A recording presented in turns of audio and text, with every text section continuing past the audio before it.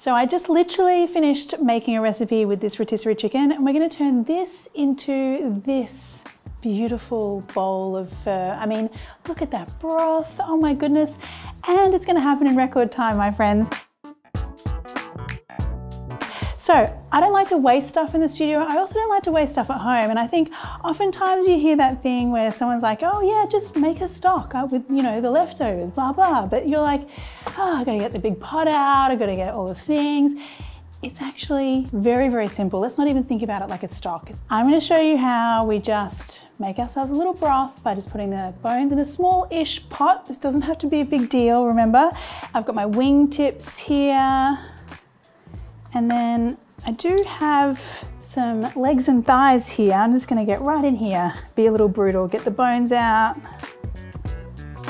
This is something I make at home all the time after I've finished with my rotisserie chicken or a roast chicken. Save that for later. And now just a little bit of vegetable. So when I say vegetable, I just mean an onion, cut that in half, goes straight in.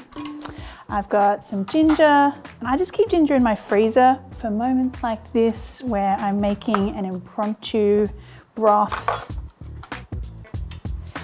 Some spices that I always have in the cupboard, star anise, that's not star anise, that's cinnamon. Cinnamon and some star anise, and that's pretty much it. So now we just need water, and we're gonna have ourselves a pho broth any second now. Just let that come to a simmer. I reckon around about 20-25 minutes. We'll do some final seasoning, cook some noodles, and we're gonna eat some pho. Oh, it's a video done. See you later.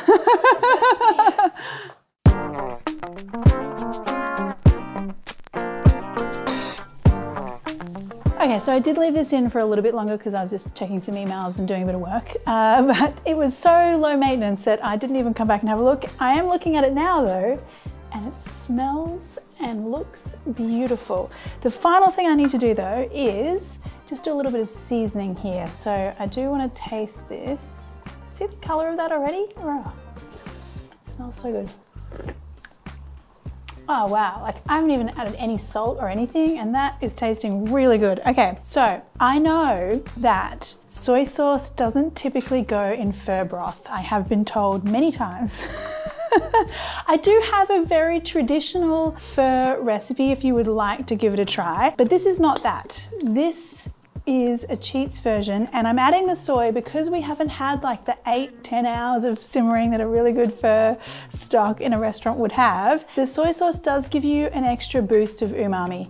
And look, you just don't need to tell anyone it's in there. Just pretend it's not there. And now some fish sauce. And I do like to use Vietnamese fish sauce with my Vietnamese dishes and my Thai fish sauce with my Thai dishes.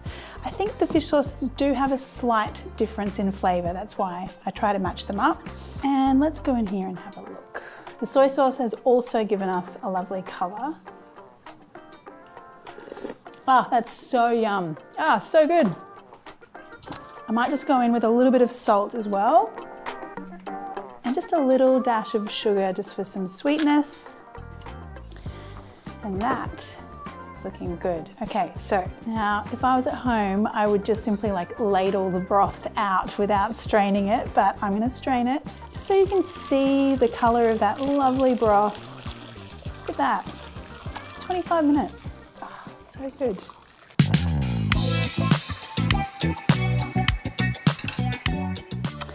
And now we can build our bowl. I have my noodles here that I cooked while I was waiting for my broth, and I'm just gonna add in here some shredded chicken, just some of that leg meat that was left over. And this is probably enough for, you know, 2 or 3 bowls here. The point is that I didn't want to make so much broth that then I had to like sort of pack everything up, get it into bags, put it in the freezer. The whole point is that you're just using that carcass straight away, getting it made, eating it, and you're done kind of thing. So that's what I mean about it not being a big deal. It's just throwing it in the pot with some water and some bits and pieces. And just on the side here, I'm gonna put my hoisin and sriracha. You can add that to your heart's content. Want some bean shoots, some lime there, and some Thai basil. Wow, I wish you guys could smell this right now. Smells so good. Oh wait, I might just do a little bit of red chili. So you can really go to town with the extra bits and pieces when it's taken so little time to make the actual soup.